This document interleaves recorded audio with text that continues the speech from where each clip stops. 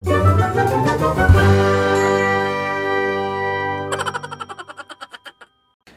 ધોરણ 10ના વિદ્યાર્થીઓ, વર્ષ 12 તમારું સ્વાગત છે મારી એપ્લિકેશનમાં.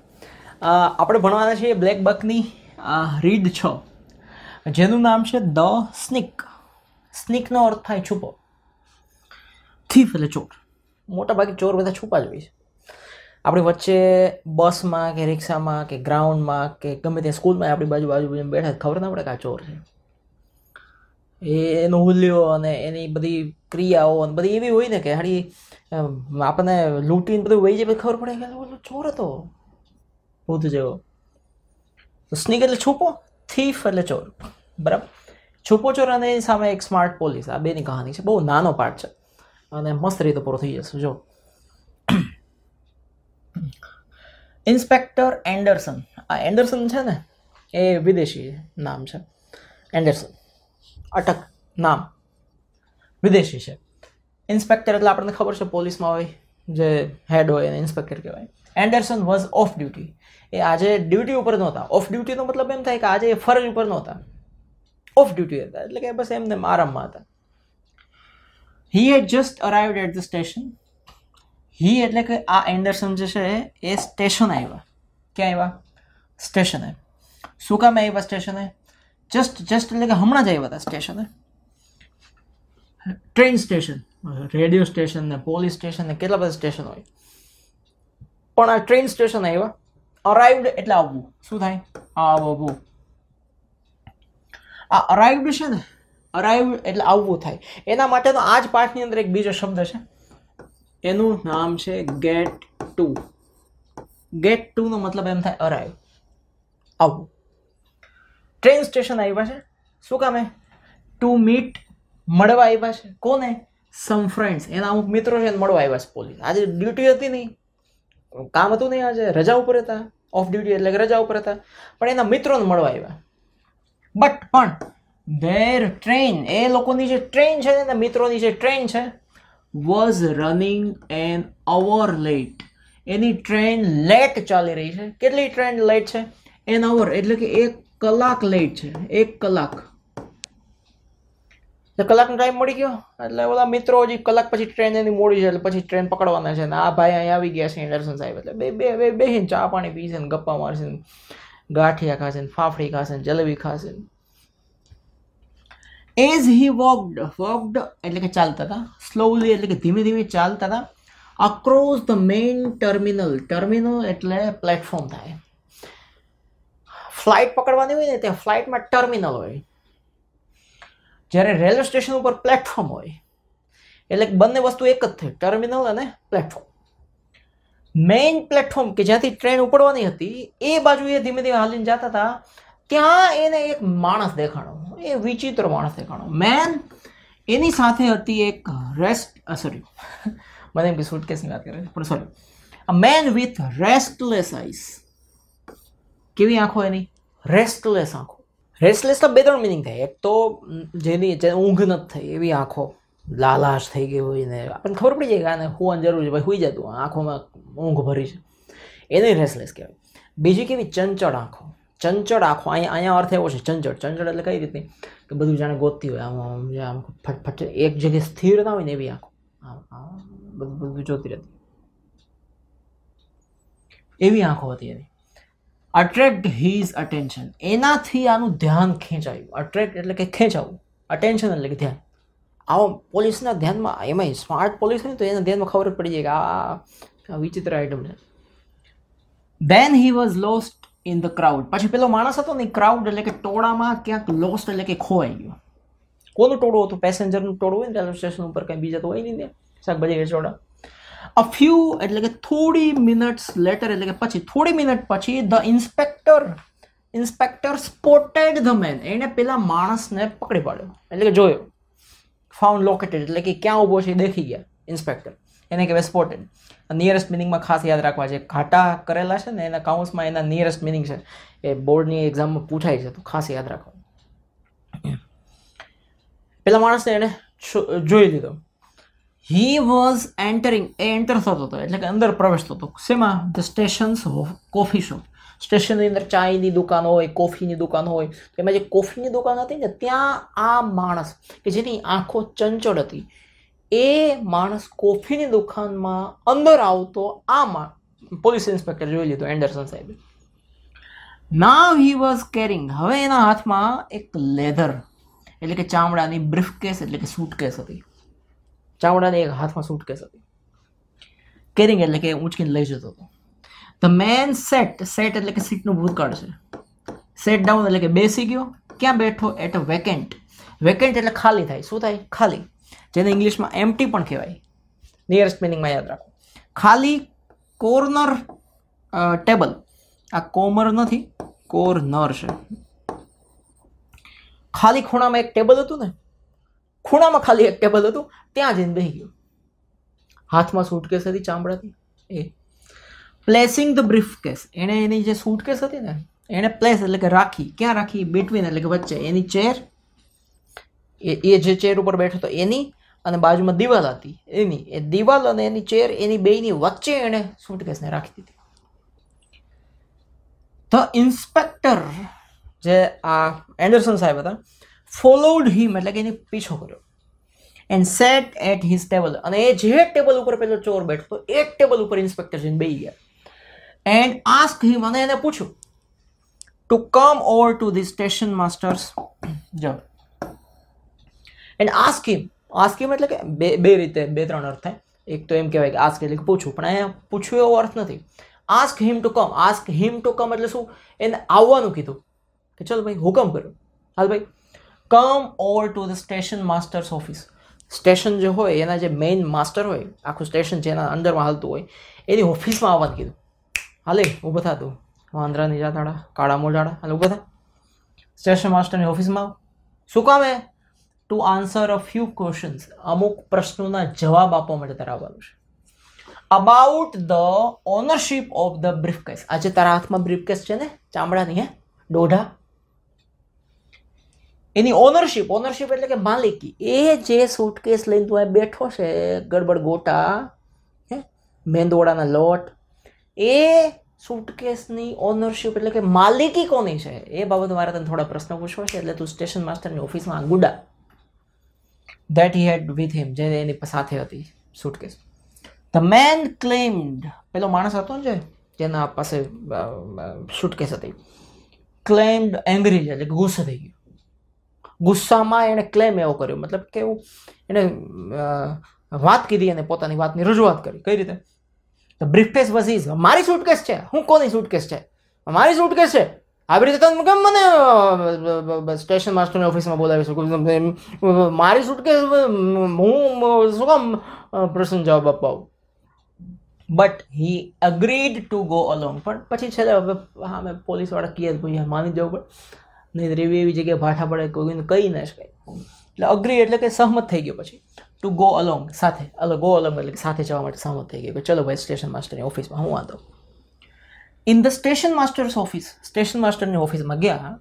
તો બ્રીફકેસ લે ઓપન. પછી બ્રીફકેસને ડેસ્ક એટલે કે ટેબલ ઉપર લે ઓપન એટલે કે ખુલ્લી મૂકી દીધી. લે એટલે કે મૂકવી, ઓપન એટલે કે ખુલ્લી મૂકી દીધી. બ્રીફકેસ એટલે સૂટકેસ, સમજી ગયા ને તમે? નાનો એક થેલો, બેગ, કંઈ પણ. રિવેલિંગ અ ફાઇલ ઓફ પેપર્સ, એની અંદર એ સૂટકેસમાં, રિવેલિંગ એટલે થાય શોવિંગ, એટલે કે સૂટકેસ બતાવતી હતી. શું? ફાઇલ ઓફ પેપર, એક પેપરની એક ફાઇલ હતી, કાગળની ફાઇલ હતી. એન્વેલોપ એટલે કે એમાં એક કવર હતું. કન્ટેનિંગ એટલે કે ભરેલું હતું. કવરમાં શું ભરેલું હતું? અબાઉટ $20,000, $20,000. $20,000. $1,000 એટલે આજના 80,000 રૂપિયા જેવું થાય. તો 8-16 કરોડ રૂપિયા ઉપર થઈ ગયા. એટલા રૂપિયા હતા એની પાસે, કોકા પાસે. ઓહ, આજે માણસ હતો જેની પાસે બેગ હતી, જે કોફી શોપમાં બેહવા ગયો, ત્યાંથી એને સ્ટેશન માસ્ટરની ઓફિસમાં બોલાવ્યો. એનું નામ હતું મિસ્ટર ફિંક. પોલીસવાળો છે એનું નામ છે મિસ્ટર એન્ડરસન. આ છે મિસ્ટર ફિંક. જેવું એણે આ રૂપિયાનું કવર કાઢ્યું, પેલા પોલીસવાળાએ જોયું એટલે તરત બોલ્યો, this is not my briefcase. આ મારી બ્રીફકેસ, સૂટકેસ, મારો થેલો, મારી બેગ નથી. આ ચિલ્લાયો, આ તો મારી બેગ નથી. એટલે began the inspector. ઇન્સ્પેક્ટરે વાતની શરૂઆત કરી. began એટલે શરૂ કરવું. Before we opened this briefcase, આ briefcase ખોલીએ પહેલા, before એટલે પહેલા, we એટલે આપણે, opened એટલે ખોલી, તો briefcase આપણે ખોલીએ પહેલા, you એટલે કે તું, told us એટલે કે અમને એમ કહેતો હતો, it was definitely yours, કે આ suitcase, briefcase થેલો તારો છે એવું કહેતો હતો કાકા. And that it contained only a couple of magazines. અને તું એમ કહેતો હતો કે એમાં contained એટલે કે ભરેલું છે only a couple એટલે કે 2-3 magazines એટલે કે નાના પુસ્તકો ભરેલા છે. હે, સુટકેસ ખુલીએ પહેલા તો કંકોડાની જાત, તું કાળા ચીબડા કડવા કારેલા, તું એમ કહેતો હતો કે આની અંદર તો કાંઈ નથી, ખાલી આ સુટકેસ મારી છે ને એની અંદર 2-3 ચોપડીઓ જ ભરેલી છે.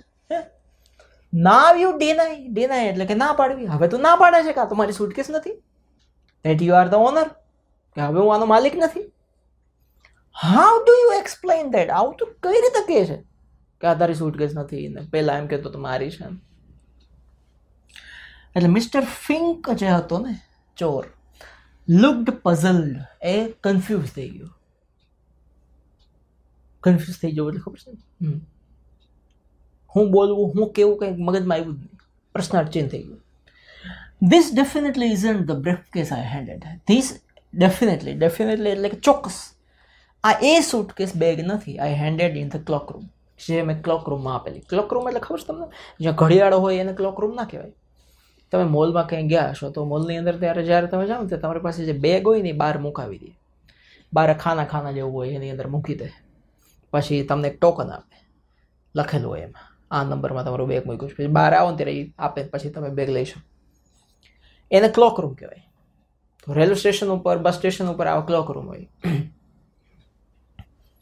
તો આવા ક્લોક રૂમમાં જે મેં હેન્ડેડ એટલે કે જે મેં આપી હતી મારી સુટકેસ, આ એ નથી. ધીસ મોર્નિંગ એટલે આજ સવારે જ મેં ક્લોક રૂમમાં આપી હતી આ સુટકેસ, એ નથી. they must have given me someone else. someone એટલે કે કોઈક else એટલે કે બીજાની, કોઈક બીજાની બેગ એને મને આપી દીધી છે. must have આપી જ દીધી હશે, એને કોઈ બીજાની જ બેગ મને આપી દીધી હશે. It looks exactly like mine. આ બેગ પણ મારા જેવી જ બેગ છે, same. But I can see it isn't. પણ હવે હું જોઈ શકું છું આ એ બેગ નથી, મારી તો બેગ છે જ નહીં. My briefcase was logged. મારી બ્રીફકેસ જે છે ને એ લોક્ડ એટલે કે લોક કરેલી હતી. આવે ને એમાં પેલા નંબરવાળા લોક આવે ને બીજા ત્રીજા લોક આવે ને, એ સમયે આ તો ઘણા વર્ષો જૂનું હશે તો એ સમયે તો કેવી લોક હશે શું ખબર, પણ લોક કરેલી હતી, તાળું મારેલી હતી. And it head only sum magazines. અને એની અંદર ચોપડીઓ જ હતી ને, બીજું કાંઈ હતું જ નહીં. I was reading on the train. અને જે ચોપડીઓ હતી ને એ જ્યારે હું ટ્રેનમાં આવ્યો ત્યારે ટ્રેનમાં હું વાંચતો હતો. The owner of this briefcase shouldn't have left it open with all this money in it. The owner of this briefcase, આ જે બેગ છે જેમાં પૈસા ભર્યા છે એનો જે માલિક છે, should not have left, એણે આ બેગને આવી રીતે ખુલ્લી નહોતી છોડી જાવી જોઈતી આટલા બધા પૈસા સાથે. If he got mine by mistake, જો એને મારી બેગ ભૂલથી પણ જો મળી ગઈ છે, he isn't going to be very happy. એને એ જરાય ખુશ નહીં થાય, કારણ કે એની 3-4 ચોપડીઓ સિવાય કાંઈ નથી અને એની બેગમાં $20,000. આઈ એમ શ્યોર હી વોન્ટ બી. એટલે ઇન્સ્પેક્ટર કહે છે કે હા મને ખાતરી છે, શ્યોર એટલે મને ખાતરી છે કે એ ખુશ નહીં જ થાય, કારણ કે કુકડા તે ચોરી લીધી, હવે દે બે ઈંડાલ ભૂખડ. આઈ ઓલ્સો વન્ડર, મને પણ આશ્ચર્ય થાય છે, વન્ડર એટલે આશ્ચર્ય થવું, Y anyone wood give a briefcase four safe keeping that had only a couple of magazines in it. જો પોલીસે ધારદાર સવાલ કર્યો, શું શા માટે એનીવન એટલે કે કોઈ માણસ વુડ ગીવ આપે એની પોતાની બેગ ફોર સેફ કીપિંગ સુરક્ષિત રાખવા માટે, that had કે જે બેગમાં ખાલી કપલ ઓફ મેગેઝિન્સ 3-4 ચોપડી છે, જે બેગમાં 3-4 ચોપડી છે એવી બેગ માણસ કોઈ ક્લોક રૂમમાં એટલે કે સુરક્ષિત રાખવા માટે આવી જગ્યાએ શું કામ આપે? ચોરાવાનો કોઈ ભય ના હોય, 3-4 ચોપડી હોય તો શું કામ આપે અહીંયા? એટલે મિસ્ટર ફિંકે કીધું ધેટ્સ ઇઝી ટુ એક્સપ્લેન. એ તો એકદમ સરળ છે, હું હમણાં કહું શું કામ મેં આપી હતી. આઈ came to town this morning. હું આજે સવારે જ આ શહેરમાં આવ્યો, જસ્ટ બિફોર નૂન, બપોર પહેલા. On one of the 1 day round trip excursion, a short trip front tickets. હું આજે સવારે જ આ શહેરમાં આવ્યો અને આ શહેરમાં એવું કઈ રીતે આવ્યો? જો રાઉન્ડ ટ્રીપ એક્સકર્શન ટિકિટ આવે. તમે ધારો કે અમદાવાદ આવો, બીજા તો સિટીની મને ખબર નથી, પણ તમે અમદાવાદમાં આવો તો અમદાવાદની અંદર સિટી બસ છે. સિટી બસ એટલે કે એને AMTS કહેવાય, બરાબર? એ જે AMTS છે ને એમાં તમને એક ટિકિટ મળે. આખા અમદાવાદમાં તમારે ફરવું હોય ને તો કંઈક અત્યારે તો ભાવ ખબર નથી, પણ ઘણા સમય પહેલાં 45 રૂપિયા હતા. હવે કદાચ વધ્યા ઘટ્યા હોય, પણ સમજો ને તો આપણે 100 રૂપિયા માની લઈએ. તમારે એક જ વખત 100 રૂપિયાની કોઈ પણ એક બસમાં ટિકિટ લઈ લેવાની. આખું અમદાવાદ તમે ફરો, કોઈ પણ AMTS બસમાં બેસો, ફરાઈ જાય બધું તમારે. 100 રૂપિયા ટિકિટ સમજો સપોઝ. એવી રીતે ન્યુયોર્ક હોય, વિશ્વના ઘણા બધા સિટી હોય, મુંબઈ હોય, દિલ્હી હોય, તો એની અંદર આવી ટિકિટ મળતી હોય કે આખો બધી જ જગ્યાએ તમે આખું સિટી ફરી શકો, એક જ વાર ટિકિટ લેવાની. એને કહેવાય 1 day રાઉન્ડ ટ્રીપ એક્સકર્શન. એવી એક ટિકિટ કે જેમાં તમારે મોજથી બધે ફરી શકો, જલસા કરી શકો. એક ટિકિટ લઈને આજે સવારે જો આ શહેરમાં આવ્યો છું. I was reading the magazines on the train. અને ટ્રેનમાં હું મેગેઝિન વાંચતો હતો. એટલે એવી ટ્રેનની ટિકિટો આવતી હોય જેમ કે મુંબઈ છે તો મુંબઈની અંદર ટ્રેનો ચાલે છે. મુંબઈમાં બધે તમારે એક બીજી જગ્યાએ જવું હોય તો ટ્રેનો હોય. એની અંદર એવી ટિકિટ મળે કે એક જ વખત ટિકિટ લઈ લો, પછી આખો દિવસ ટ્રેનમાં રખડ્યા રાખો. આઈ બ્રોટ છે ને, બ્રિંગનું ભૂતકાળ છે, BRING. બ્રિંગ એટલે લાવવું. આઈ બ્રોટ માય બ્રીફકેસ બીકોઝ હું આ સૂટકેસ એટલા માટે લાવ્યો છું, બેગ મારી. આઈ વોઝ હોપિંગ, મને એવી આશા હતી to find sum second hand books, કે મને સેકન્ડ હેન્ડ બુક્સ એટલે કેવી નવી બુક્સ નહીં, કોઈ ઓલરેડી વાંચી લીધેલી હોય, ઉપયોગ કરી લીધી હોય અને પછી વેચી નાખી હોય, એવી બુક મારે ખરીદવી હતી. એટલે હું આ બેગ લઈને આવ્યો હતો કે એમાં મારે આ ખરીદીને લઈ જાઉં. But I didn't gate to the book stores. Gate two એટલે પહોંચવું, અરાઈવ. પણ હું બુક સ્ટોરે પહોંચ્યો જ નહીં. ડિડન્ટ એટલે ભૂતકાળ છે, હું બુક સ્ટોરે પહોંચ્યો જ નહીં. બીકોઝ કારણ કે I met an old friend, કારણ કે હું મારા જૂના મિત્રને મળી ગયો. who invited me over to his house, કે જેને મને આમંત્રણ આપી દીધું કે મારે ઘરે હાલતું હવે બુક પછી લેજન્ડ પહેલા મારે ઘરે હાલ. હું બુક પહોંચ્યો જ નહીં. સો that's when you check your briefcase. So that's van કે તો ત્યારે તે ચેક કરી, તારી બ્રીફકેસ ચેક કરી હતી. That's right. હા, કન્ટિન્યુ મિસ્ટર ફિંકી આગળ વાત વધારી. કન્ટિન્યુ એટલે આગળ કેવું. આઈ didn't want to carry it around with me. મારે મારી સુટકેસ બેગને હારે બધી નહોતી ફેરવી. સો આઈ લેફ્ટ ઇટ હિયર. એટલે મેં અહીંયા રેલવે સ્ટેશનના ક્લોક રૂમમાં, કે જ્યાં બધો સામાન સુરક્ષિત રાખતા હોય, ત્યાં મેં આ બેગ મૂકી દીધી. And vent with my friend. અને હું મારા મિત્ર સાથે જતો રહ્યો. Got my taxi fair paid both ways. અને ટેક્સી આવવા જવાની બે ટેક્સીના પૈસા જે ભરવાના હોય એ મિત્ર જ ભરી દેવાનો હતો. એ બે ભરાઈ ગયા હતા. And head a great time. અને અમે બે મજા કરી. લકી યુ, ઇન્સ્પેક્ટર કીધું. હા, તો બહુ ભાગ્યશાળી તું. ના would you mind એમ્પ્ટિંગ out of all your pockets. Would you mind એટલે કે તને વાંધો તો નથી ને કાંઈ. એમ્પ્ટિંગ એટલે કે ખાલી કરવામાં. All your pockets. પોકેટ્સ એટલે ખિસ્સા. તારા ખિસ્સામાં જેટલી વસ્તુઓ છે, ઉપરના, નીચેના, પાછળના, આગળના જેટલા ખિસ્સા છે બધા ખાલી કર્યા. મને ખબર પડે અંદર શું છે. ધુંબા. And placing there contents on the desk. અને ટેબલ ઉપર બધું મૂકી દે. જે વસ્તુ એમાં છે બધું ટેબલ ઉપર મૂકી દે. I don't mind at all. મને કઈ વાંધો નથી. I have got nothing to hide. મારે છુપાવવા જેવું કંઈ છે જ નહીં, કારણ કે મેં ચોરી નથી કરી. The sooner you are satisfied. જેટલી જલ્દી, ધ સુનર એટલે કે જેટલી જલ્દી તમે સેટિસ્ફાઈડ એટલે કે તમને સંતોષ થશે, the sooner I can get going. એટલી જ જલ્દી હું અહીંથી નીકળી જઈશ. I have to take this briefcase back to the clock room. અને મારે જે મારી આ બેગ છે જેમાં કોકના બિચારાના પૈસા આવી ગયા છે, એને પાછું હું ક્લોક રૂમમાં મૂકી આવીશ. And C if mine is still there. અને જો ત્યાં જઈને ચેક કરીશ કે મારી બેગ ત્યાં છે કે નહીં.